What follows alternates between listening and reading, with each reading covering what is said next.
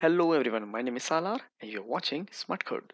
So the biggest part of problem solving in applications where you use a group of radio buttons is finding the checked radio button. Radio buttons are great input tool.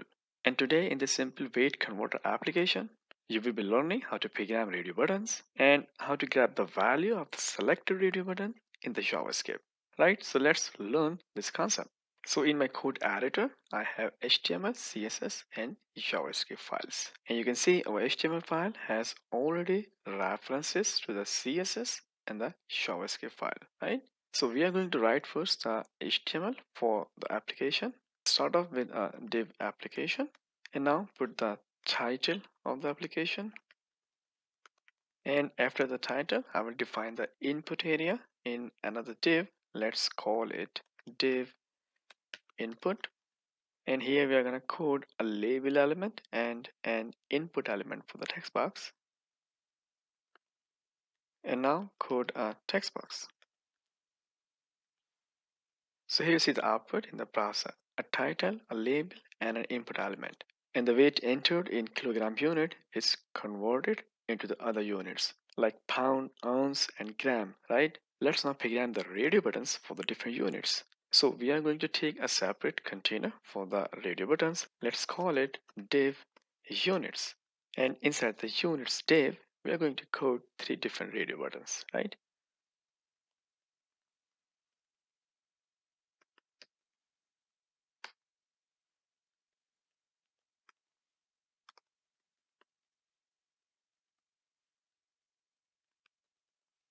Right, so that is our first radio button for the unit pound. And this radio button is our default radio button, and it will be checked always when the application is loaded.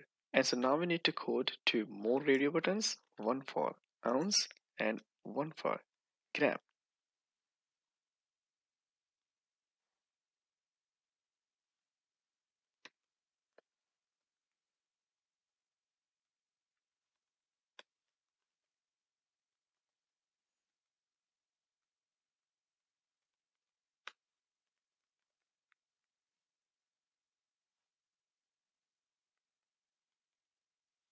Right, so here we have three radio buttons with different values and the IDs, but the name to all of them is the same. So you will also code your radio buttons like this.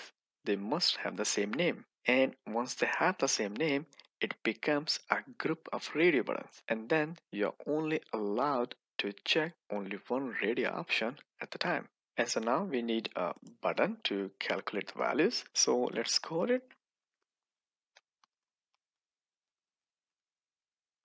And together with the button, we can also take a paragraph for showing the result, right? So this is our simple application.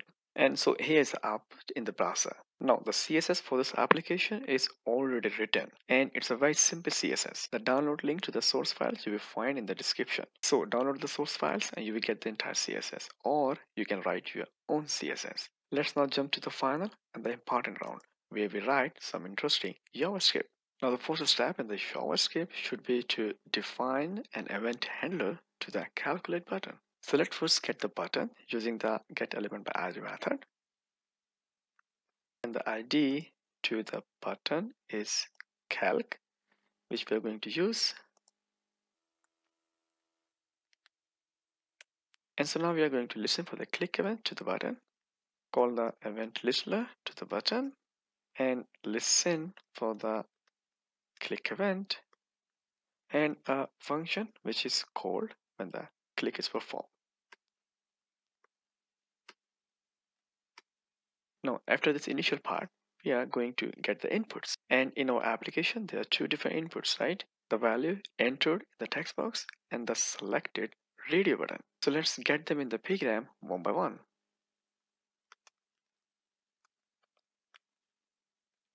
Get the text box in the program using the getElementById method. And our text box has an ID, weight underscore kg. And now I will use a period notation and refer to the value property. That's it, right? So now we have the value in the JavaScript, but this value is in form of a string. So at the same time, when we read the value, we can pass it to the parse float function and convert it to the floating point number. Right, so now we have value in the floating point numbers and we can easily perform mathematics operation to it.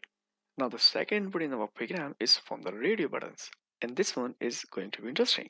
So let's first create a variable for storing the input. Let's call it unit option.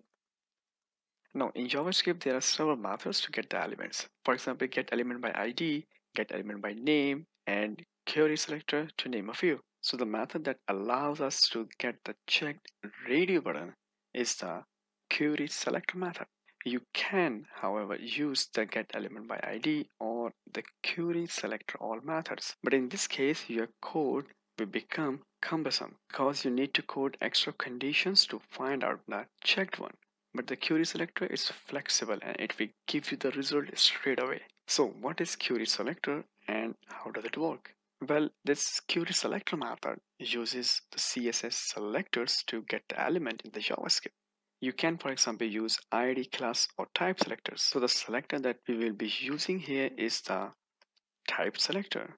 That is the same as the name of the element. And so now our query selector method will get the input element. The question is which input element in our HTML file.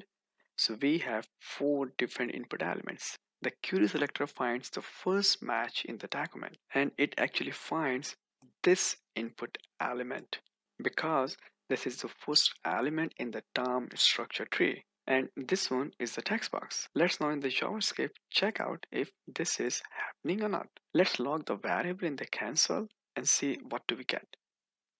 And so in the console we have an error related to the value.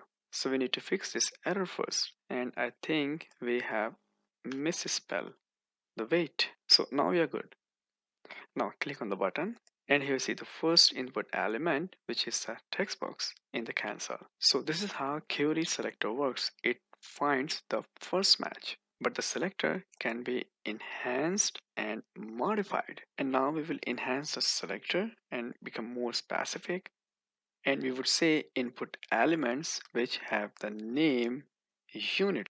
And so now our query selector method gonna select the input element that has the name unit. And once again, it selects only the first match. And that means that one is selected by the query selector. So that is not we want to have happen because you will always get this bound input element. In spite of the fact if it is checked or unchecked, you will always get it. So in the JavaScript, we are going to again modify the selector.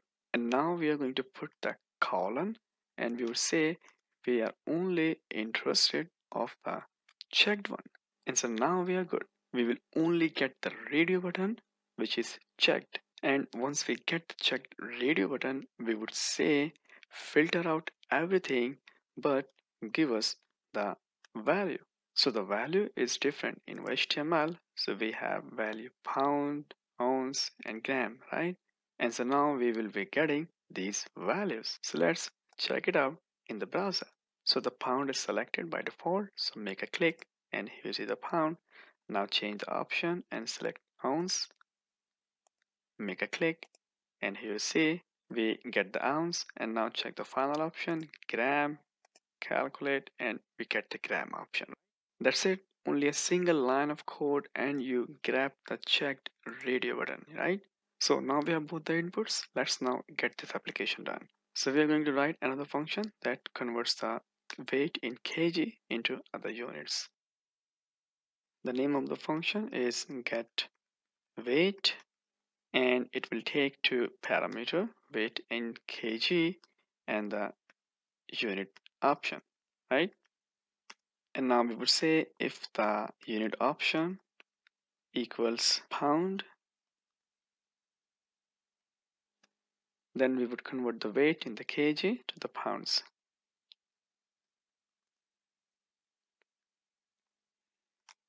And if the user option is equal to ounce, then we would return the weight in the ounce.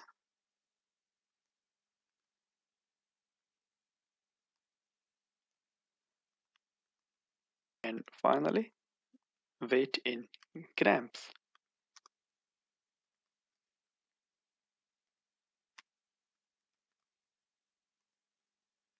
And for publishing the result, we already have result paragraph. Here we have it. So get this paragraph and publish the result.